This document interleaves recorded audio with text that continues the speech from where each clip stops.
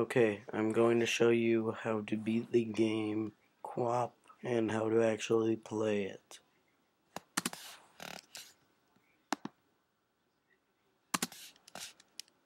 Okay, what you have to do is keep alternating the Q and the W keys. You have to start out with the W to get him into a splits form, and then alternate each to extend him forward. It sometimes goes fast, sometimes doesn't. I used this to get up to 50. It's a very easy way to use it. You will not even need the O and P keys for this. I'll just bring it up to 10 to show you how easy it is.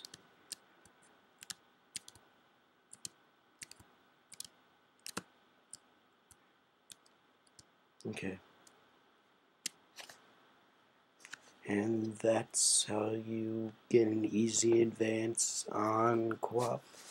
It's very time consuming, but it works. So, there you have it.